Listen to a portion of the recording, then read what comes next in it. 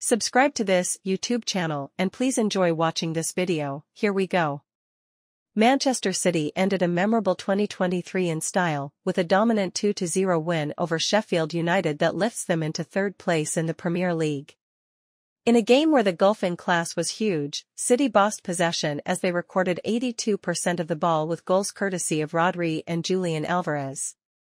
It caps a quite sensational calendar year for Pep Guardiola's side, who won 5 trophies, scoring 159 goals along the way in their 66 matches. This victory leaves them perfectly positioned in the title race, just 2 points off Liverpool, while the return of Kevin De Bruyne, who was named among the substitutes but didn't get on, only further enhances the menacing look about their prospects in 2024.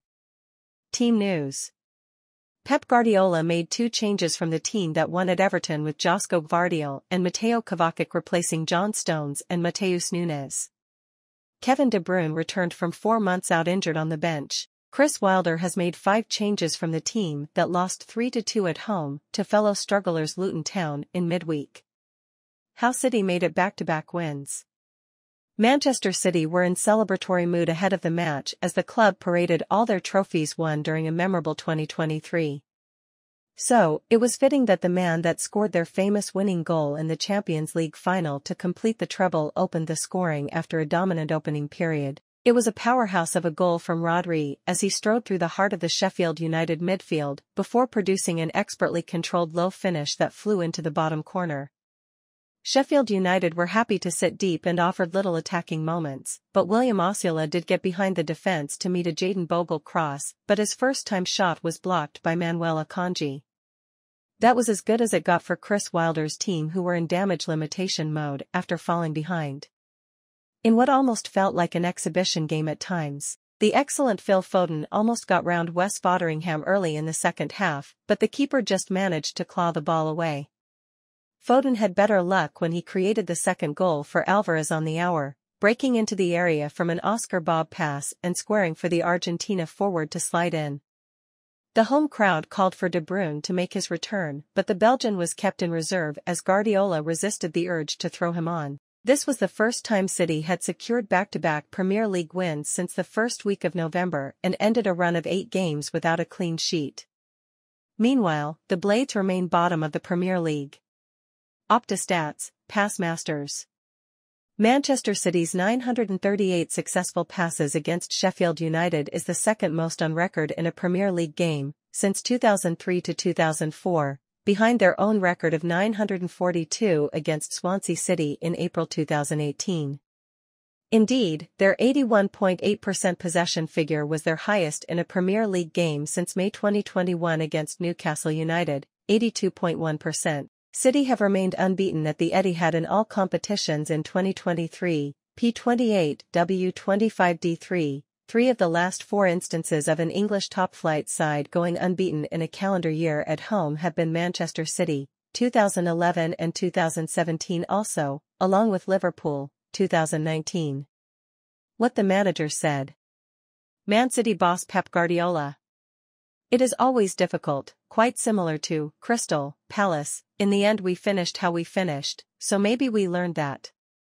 Really pleased for the clean sheet, for a long time for the victory. It has been a tough month for us, for Saudi Arabia and many things. Winning the World Club Cup helped us a lot in our mood, very pleased to finish there. We are not top of the league, we are not far away, and 2 titles we have won this season, so the group of these players are amazing. So the mood is good, so now rest a little bit. We have a few days off now, which will be good for all of us, and then we come back. Chef UTD boss Chris Wilder. It felt like we played football for about 5 hours, said Wilder. When you are walking out and you see 5 trophies put on display as the players emerged from the tunnel in an obvious psychological ploy, it is on to you. Congratulations from myself and everyone at Sheffield United for what this club, and arguably the greatest manager of all time, Pep Guardiola, has done. We were light in terms of Premier League experience, but what we weren't light on is fight or character, and that has delighted me since I walked through the door. We have to have a structure and an approach. It is incredibly difficult to come here, even for the top teams. We have to hang in there. We have to take big moments. Unfortunately we didn't at the end of the first half, while Osula unable to convert a couple of chances, and Ederson saving comfortably from Jayden Bogle. You can try and meet the challenge head-on or go out the back door. I know there are plenty of teams who would have got done 5 or 6 with the vibe and the feel today. We try and take something from it. We have come here with a lot stronger squad and better nick before and found it incredibly difficult to get a result. For me, it is the overall 6 games I have reflected for the players, what they have given me. I said after the first game against Liverpool, don't kid me, is this a one-off in terms of the attitude? It wasn't a one-off. Merson, walk in the park for City, but they must finish teams off. Analysis from Sky Sports' Paul Merson on Soccer Saturday. They are playing in first, second gear. They are probably one of the only teams that can consistently play, and that is why in time it catches up with other teams, but with Man City they get stronger and stronger. Honestly, it was a walk in the park. If you are Sheffield United, you are probably in the dressing room after thinking, wow, what a result at 2-0.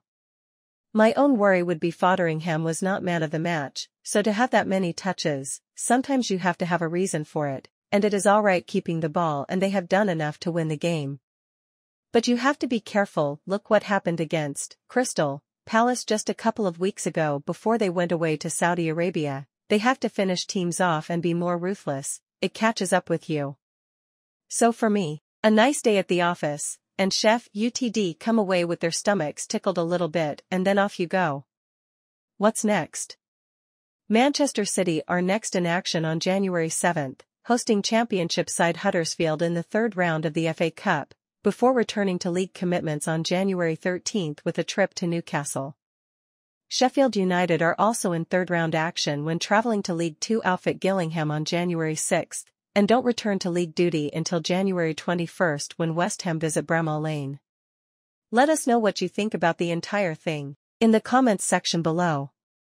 Additionally, stay tuned and subscribe to this YouTube channel for the latest news and updates from around the world. We sign out.